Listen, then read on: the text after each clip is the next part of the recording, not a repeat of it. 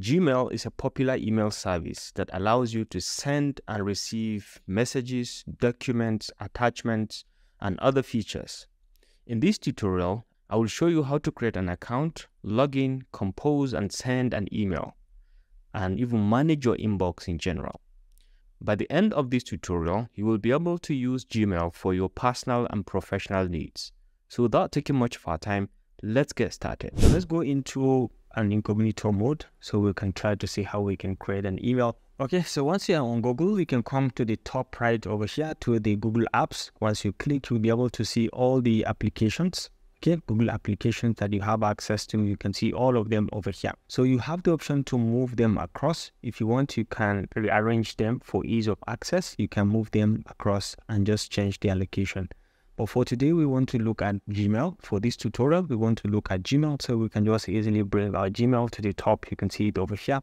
Once you click on this, it's going to open a Gmail for you. Okay, so because I have my Gmail account open, that's why you see it like this. So if you don't have your account open, it's going to bring you to this very platform. You can either input your email if you have any. If you don't have, you can go ahead and create one. I'll show you how to create one. It's easy and it's free of charge. So this is the first method to access Gmail. If you don't want to follow that method, you can come to the browser and just search for gmail.com, and it's going to bring you over to the same very platform, this very platform. So you are free to sign in if you have an email. If you, like I said, if you don't have, you can come over here and create an account. You can create an account for personal use, for my child, or for my business. Okay. So for my work or for my business. So let's say I'm going to create one for my personal use. Okay, and over here you have to give in your first name and last name. Okay, and then you can click on next. So you specify your birth month, okay, your date of birth and your gender, for example. And you can specify, you can choose from the available emails, Rashid Saeed 27 at this is all create your own. You have the option to choose from these two. You can go ahead and create your own. I want to create my own because of the nature of business I do. So rashid.academy@gmail.com. So I can just go ahead and click, and it says it's not available. So rashid.academy1@gmail.com. Let's see, it says it's available. So you can put in your password.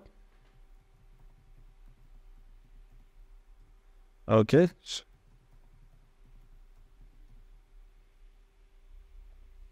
So I can just go ahead and click on next, and then it's going to ask me to provide a recovery email in case of problem or in case you miss your password.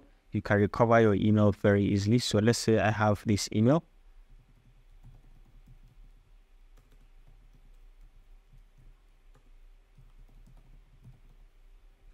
Let's say next. This is optional. You can skip if you want, and then you can provide phone number. Depending on your country, you can just put in your country and provide the phone number. Okay, you can say next, and you have the option also to skip this if you are interested. Okay, so it's going to review this your account info, and then you can say next, and you can say I agree with the terms and conditions. You can say no thanks to this. You can see right now we've just created a brand new email address from scratch. So whenever you create an email, you will be able to have access to the inbox. This is when when they send an email to you, it comes directly into your inbox. Except in some cases, it can go into the spam or the about. But most certified or correct emails, you find them at your email, at your inbox, and then you have the starred item. Okay, if you go through an email and you like a particular one based on importance, you can star it and you find it over here. So it can be separated from the others, so for ease of access. And then you can have snoozed. Anyone you snooze, you find it here. If you send an email, you find it in the sent items. Okay, and then you can see draft. Drafting is when you start writing an email and you didn't send it, it's automatically saved in the draft. And then you have more other features, like you can mark the email as important, and you can start chats if you want to use Google Chats. Later I will show you how to do that. You can schedule events and different things, and then you can check out all your emails. In cases when you have multiple Gmail accounts, you can incorporate all of them and you'll be able to see all the emails that you have. And sometimes some emails go into spam. If you check your spam regularly, also sometimes you may find very relevant emails in the spam as well. Trash, whenever you delete an email, it goes to trash. Okay, so you can recover it or you can delete it permanently. Anything deleted from the trash, it is deleted permanently. After some given time, Google is going to wipe it out. So later we'll see how you can categorize your emails. Okay, accordingly, you can categorize them. Then you can manage your labels accordingly. And then you can create labels also if you want. You can create labels where you can classify your emails. So this is where you search for anything within your email. Okay, you can carry out search. You can search for any email that you are looking for within your email list. Then you can come over here. Anytime you want to send an email, you can come to compose and you can see you have to write the email address of the sender, okay, of the receiver. And then you have to write the subject. Why are you sending this message to him? So maybe you can say analysis of results, for example, is the subject. Okay, you can click here. If you want to see BCC and CC, you can just click over here. You can see this is BCC. This is CC. If you want to CC, see the difference between CC and BCC is if you are sending an email, okay, and you have multiple other emails, like 5 other email addresses. If you send them, you want to send this same analysis of result, copy maybe 2 of the editors or 2 of the directors within your company. For example, I can say, comma, and then you can have, for example, you are sending the email to all of this. So the difference is that when you CC them, this particular receiver is going to see these 2 guys that they have received equal message. But when you copy this and cut, and then you use BCC, this message is going to go to this receiver, but he will not see that they've been copied to these guys. You will not be able to see that. So that's the difference between CC and BCC. So let's say we're using BCC and then we'll write the email. So let's say, hello, and find attached the analysis of results for the project. Thank you. So now we've just written a simple email, and we can send it directly by just clicking on send, and we'll send it, or we can click on this small arrow to schedule it for another time. If you don't want to send the email now, you can send it later. Okay, you can send it tomorrow, next tomorrow, however you want it. And you can play around with the font style from here. You can play around with all of these features, like you can change the font style, you can change the sizing. Okay, you can make it huge, you can make the text huge. As soon as you select, you can change it to make it large, or you can bold, you can italize, you can underline, you can change the coloration accordingly, you can change the color accordingly. And then you can change the alignment. You can align left, right, center. You can do all that. And you can add in bullets. Okay, in cases when you have some list items, you can add bullets, or you can change the indenting. You can increase spacing for the indents. Okay, or the about. And you can see you can add quotation, or you can add strikes through your text. Very easy. And then down here you have the option to attach files. With this, you can just click and attach a file. Assuming this is the analysis you are looking out for. Okay, so let's say this Google Workspace training. I can just select and click on OK. This is the document I want to send to him. So you can see it's been added into our email. Okay, so you can add multiple if you want to add more, and then you can remove by just closing on this star icon. Once you click, you are going to remove that. And then you can come over here if you want to add a link. Maybe there's a link you want him to refer to. Okay, for example, you can just come down here and say Epic Mentorship. For example, I want him to refer to this. Let's remove this coloration of the background. So assuming I want him, if he comes to this within this email, I want to attach a link. I can just click here and I can just attach a web address, for example, google.com. So I can just see and attach to this. So anytime he clicks on this, it's going to take him to Google or to this website accordingly.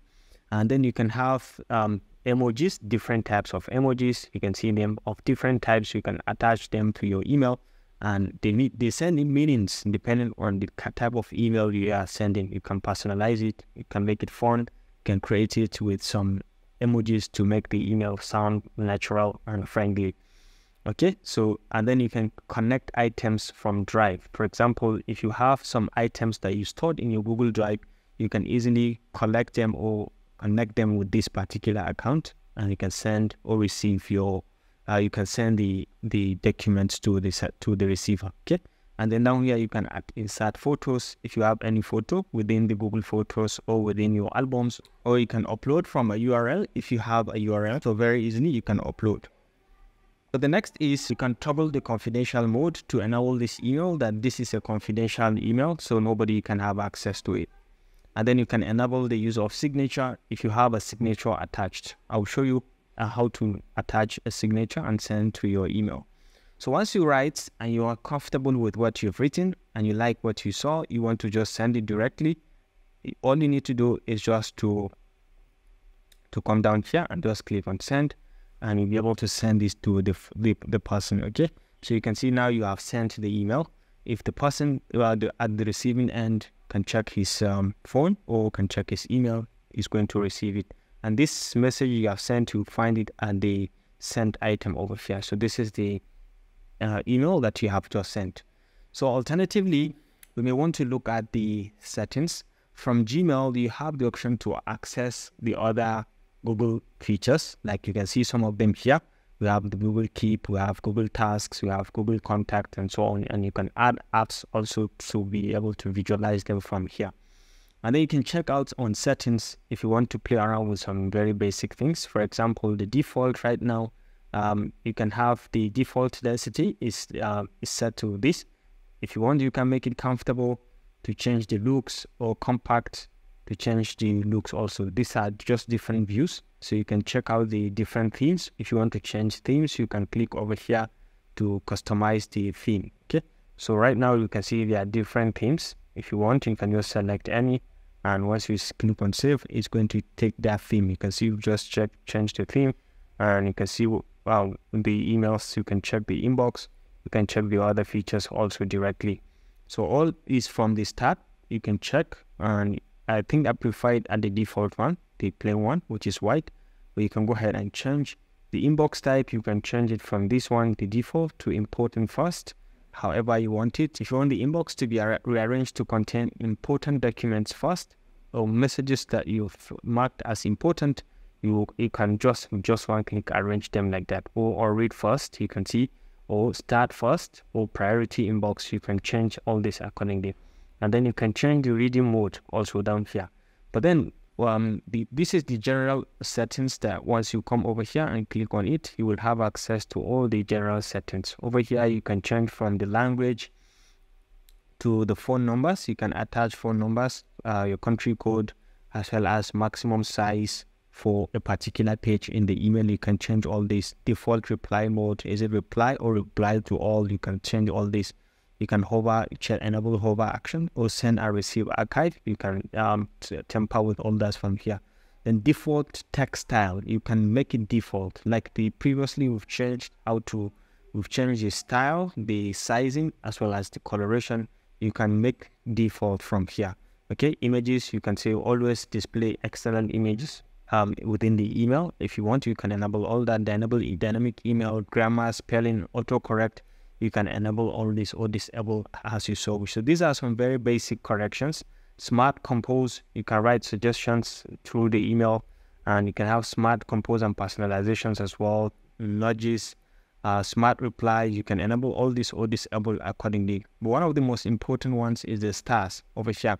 So if you want to categorize them, you can see different kind of stars. The one that is in use currently, if you start a document, is going to show this yellow sign. If you want the other signs, you can just drag and drop. So you can start an email according to importance. So if you click on this blue sign, you can mean something. This email is office related. Or if you click on this yellow sign, it means it is house, home, or personal related. Or this one is office related or business related directly. Okay, so you can categorize them accordingly. When you have keyboard shortcuts, you can enable them or disable from here. Button labels, you can enable or disable. You can add in your picture to your email from here, okay? So you'll be able to appear much more professional. And then you can add signature. Signature is important. You can just add the signature name. The signature name just signifies, is this for office or for business? For example, this is office, so I can say ABU Zaria. For example, this is the university I work, so I can say ABU Zaria, and then this becomes the signature. So you define how you want it. So for example, at the end of the email, I wanted to take in this. So yes, Abdul Rashid, and then I put my affiliation. And then at the end, you can see I put my phone number. Okay, so it's very easy. Once you have this, you can create multiple email signatures, depending. So this is for my university. I can create one for my business. For example, I can say for Epic Mentorship, I can create one. Then I can go ahead and give the same details, however I want to customize it. And you have access to all of these text editing features.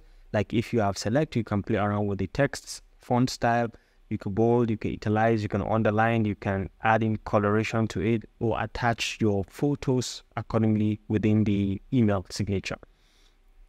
All right, and down here you can signify, set in the default. Which one do you want to be default? Is it the ABU one, or you want it to be no signature as default? Or you can select between the ones that you have and make one the default email.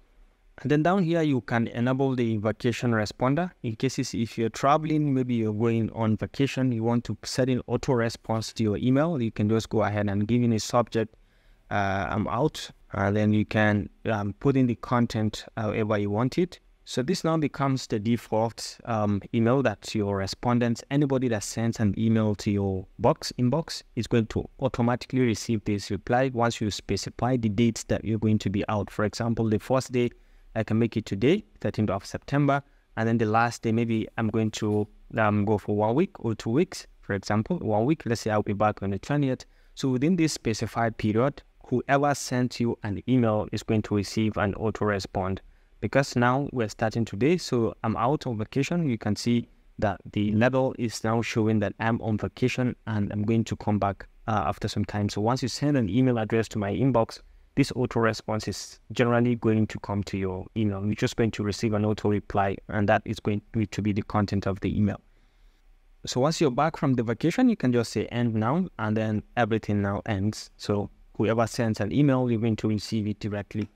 So these are some very basic things that you can enable or disable. And as soon as you're done, you can save all this, and you see that everything is being saved.